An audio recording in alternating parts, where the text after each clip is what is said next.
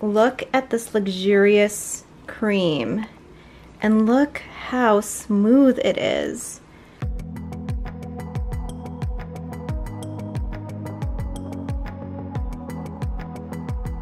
Hey guys, welcome back to my channel. Today's video is going to be an interesting one because I'm going to be showing you how I make my body lotion. In formulating this recipe, I wanted to make it both lightweight but moisturizing at the same time without it feeling too heavy. So that's why I decided to include hemp seed oil, which you guys know if you have followed my channel for a while, I love this ingredient. I put it in everything. And I'm also including shea butter. Another special ingredient that I've added to this new formulation is allantoin. And allantoin is one of those ingredients that you don't need a lot of in the recipe to add that amazing punch. And what it does specifically is it's a great ingredient that helps soothe and protect your skin. It's not irritating to the skin, it's very gentle, and also packs a huge punch in terms of moisturization. And ever since I've decided to add it to my formulation, I have definitely noticed a difference. Another addition to my lotion recipe is glycerin, and glycerin is definitely known for its moisturizing properties. It's really one of those powerful ingredients that not only adds moisture to the skin, but helps the skin retain its moisture. So that was an ingredient that was definitely lacking in my old recipe. And of course, with making lotion, you cannot actually make lotion without emulsifiers. And in my recipe, I have two, polo wax and stearic acid. I've definitely found that lotion formulations are a lot more stable if you have two emulsifiers working together. And this really helps with preventing separation and keeping your lotion in that creamy, lotion-like consistency that we all love. And the last special ingredient that I have in my lotion is chrysanthemum extract. And the impact an extract has on your skincare products depends actually on whatever particular extract you choose, because each extract has a different property. For example, with chrysanthemum, it helps with skin irritation and redness. It's very soothing and acts as an astringent in skincare, and that's why I chose that particular extract for my lotion. But I know when it comes to using extracts, not every extract is made the same in terms of concentration. So if you're deciding to use extracts in your skincare, pay attention to the strength and concentration of that particular extract that you're buying from that supplier. In the instance of the extract that I use, it was a strength of 12:1, and that will make a difference as to how much you actually use in your lotion. So now I've talked a lot about the ingredients that I'm using, let me show you the actual method. Now the first step into making any lotion is to disinfect every tool and every surface that you will be using. And the way I do that is I take a big bucket and I make a bleach solution, and it's 1 part bleach to 10 parts water, and I dunk all of my equipment into that solution, and then I bring it out of that solution and let it air dry. And once it's dry, then your tools are disinfected and ready to go. And of course, when you're making lotion, always wear gloves, use distilled water, basically give your lotion the best chance in preventing any harmful bacteria from getting into your lotion. So the first step is to combine all of our water phase ingredients, and you want to be using heat-resistant glass containers when you're putting your ingredients in there, because we are going to be heating these ingredients up in a water bath, and you definitely want to make sure you're using the right tools for the job. So I like to use these heat-resistant glass measuring cups, and for the water phase ingredients, I like to use a larger size that can hold about 1 liter.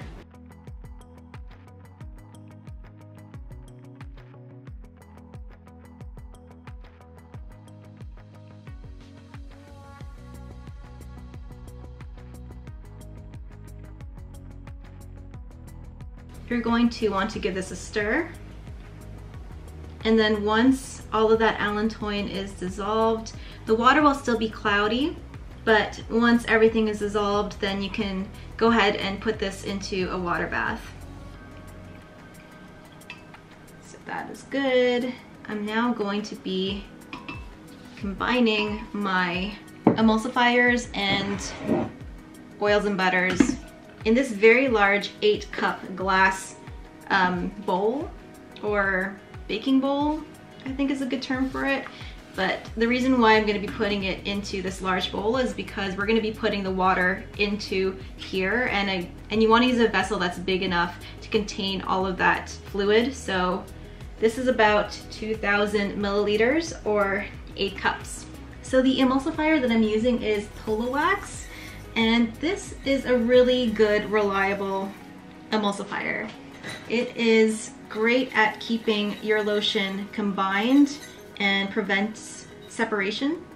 So if you're having separation issues, look into the type of emulsifier that you're using. And I've also learned that with lotions, it's best to use a combination of emulsifiers just to make it even more stable. So in addition to Polo Wax, I've added stearic acid to my formulation. And since I've been doing that, the separation has become non-existent. I don't experience lotion separation anymore, but it could also be attributed to the new process that I've been implementing as well, which you will see in this video. So here's the stearic acid going in. So those are my emulsifiers. I'm now going to be measuring out my oils. And there's only one oil in this recipe, and that's hemp seed oil. I will be adding shea butter at a later time, but I really love hemp seed oil. As you guys know, I built an entire company around this ingredient, but it's just one of those amazing ingredients that add such rich moisturization to my products, but it doesn't clog pores, and it's just amazing. I love it. I love its green color too. But if you don't want to use hemp seed oil, you can sub it out for any other light oil. And by light oil, I mean any fast absorbing oil, apricot kernel oil, sweet almond oil. You could even go luxurious with this lotion and make it jojoba oil. Hemp seed oil is really light and fast absorbing, so sub it out for any other oil that has that same property and you should have similar results.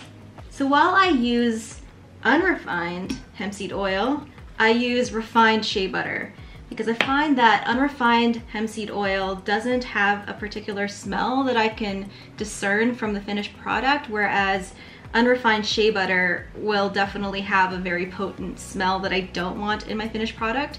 So make sure that you are using unrefined shea butter, unless that's something that you want in your product. But yeah, I do find unrefined hemp seed oil to be pretty okay. I don't smell it, and none of my customers have ever complained about a strong, weird hemp seed oil smell. So, and in terms of subbing out shea butter, any soft butter I think would be great. I hear really good things about mango butter. Once you're done measuring everything out, these are our water phase ingredients. These are our oil and emulsifier ingredients, or oil phase ingredients.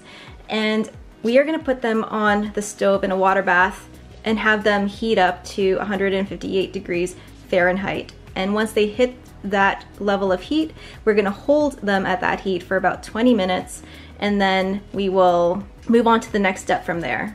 And this is what it looks like on the stove. I like to put these aluminum foil caps on top of my beakers in order to prevent water from the water bath jumping up into my beakers. We don't want that. So this helps to keep the that water out, but it also helps to keep any evaporating water from escaping too much into the air. And you'll find with our other phase, our cool down phase ingredients, that we will be reintroducing any water that has evaporated back into the recipe, and I'll show you how I do that when we get to that step. But right now we're going to let these ingredients melt down and get to 158 degrees Fahrenheit. I have my stove on about medium, and for my stove it's about an hour until it gets to that point, but it varies from stove to stove, so it's something that you really have to monitor. And once I get to that point, then I will come back on here and show you the next step. So it's been about an hour, and my butters, oils, and emulsifiers have all melted down, and they have hit that 158 degree Fahrenheit temperature, and I have held them at that temperature for about 20 minutes. And now all that's left to do is to combine the water and the emulsifiers and oils, and I'll be pouring the water into the oils, and I will blend it up with my stick blender, and then I will see you when that is all done.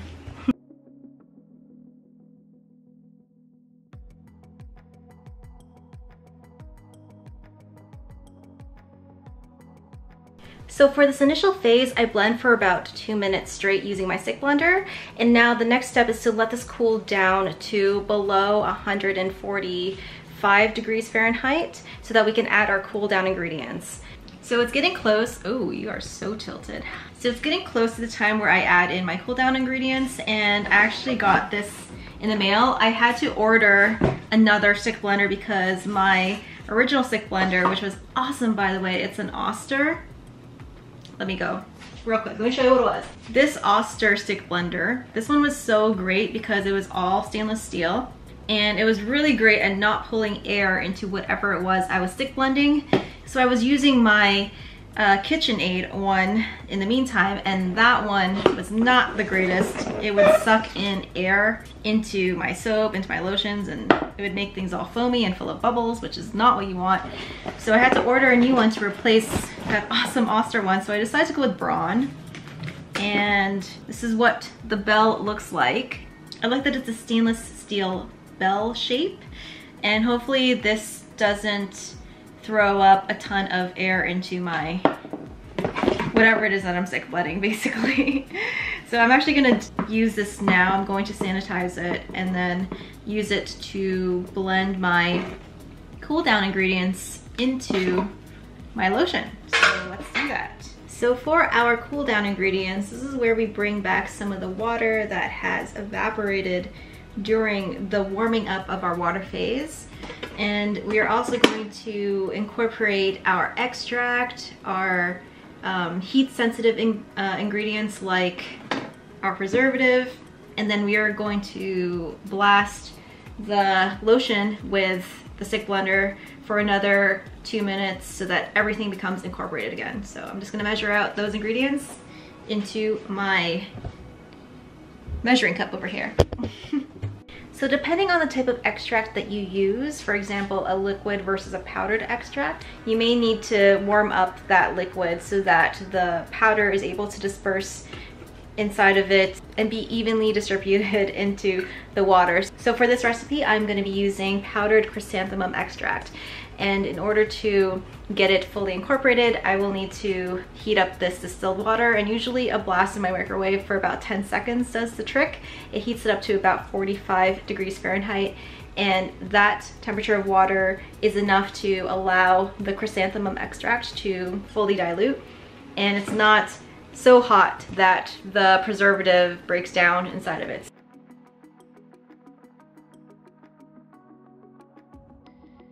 I don't think I mentioned this, but another amazing ingredient that I'm adding to my cool down beaker is panthenol. And this adds such a wonderful, luxurious slip and feel to lotion. It's just absolutely wonderful. And this is the same panthenol that I use in my shampoo bars and conditioner bars. I don't know if there's a sub for panthenol, but it's one of those ingredients that you don't have to include in your lotion recipe. But for me, I just love the extra silky feel that it adds to the lotions that I make with it. And so now that that is all in the same beaker, I'm going to use a little mini blender. And you can get these from any kitchen store. And you just go in here and try to break up the clumps.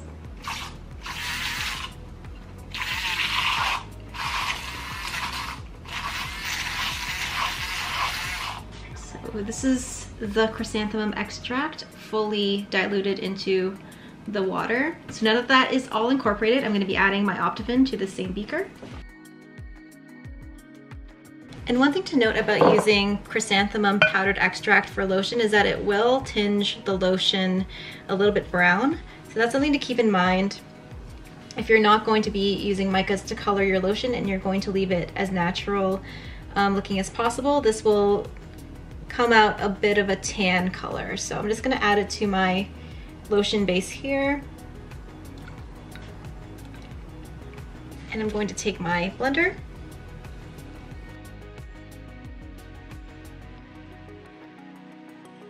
So at this point, you'll also want to add in your fragrance oil. For my lotions that I'm making today, we'll be making our Georgian Bay lotion, so that's what I'm going to be adding to this base right now. And then I'm going to wait a little bit. It's going to sit, and I'm going to allow it to solidify over the next hour or so. And then once it starts to actually be a lotion type consistency that's very thick and very creamy, that's when I will put it into jars.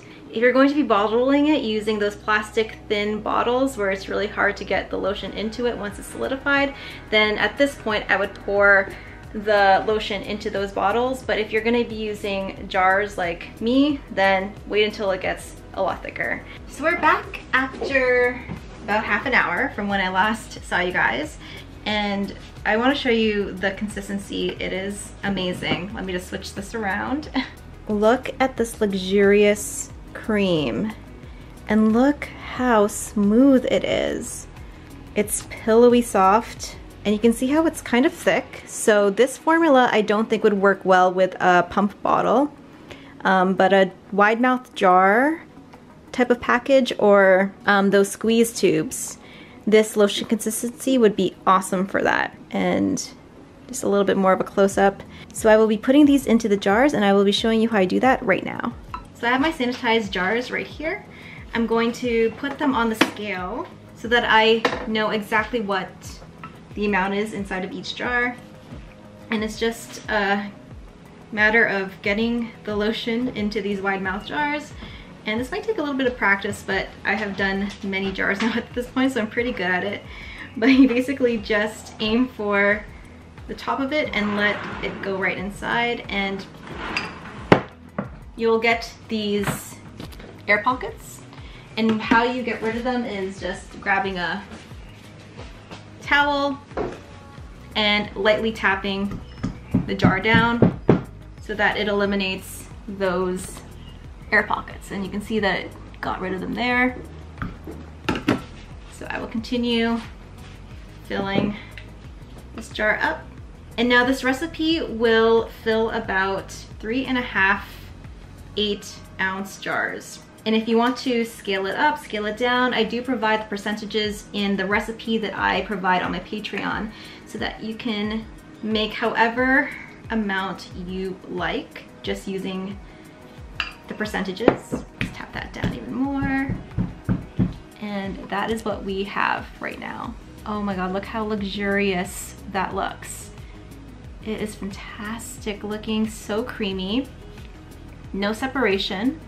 And from the tests that I've done, it is so stable. This lotion formula stays lotion for quite some time, and that is what you want to look for in a lotion. So I will continue filling these jars. I have a small version that I want to make of this as well, so yeah, I'll just keep on doing that, and I will be back in just a minute.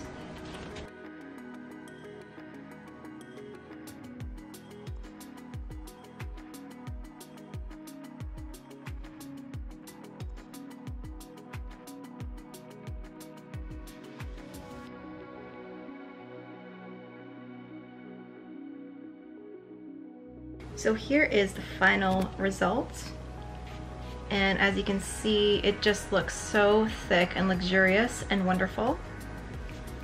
And this is the small version, the 4-ounce, and I like to offer both sizes because customers really seem to appreciate that they can get it in either size, and the texture is just wonderful. Let me get a little bit and show you how it applies. This is one of my test jars, and you can see that it's super stable, no separation, and the texture of the cream is just so wonderful. If I were to go in here, this is how it looks. It's like whipped cream, pretty much. It smells good. It's very good. Yeah, it smells amazing. And you just put it on your skin like that, and even though that was quite a bit, you'll notice that it absorbs very fast into the skin, but at the same time, as you're applying it, it is incredibly silky and smooth and just feels fantastic. So you have amazing deep moisture that applies smoothly like a dream, but without the greasy hands afterwards. I love, love, love this lotion.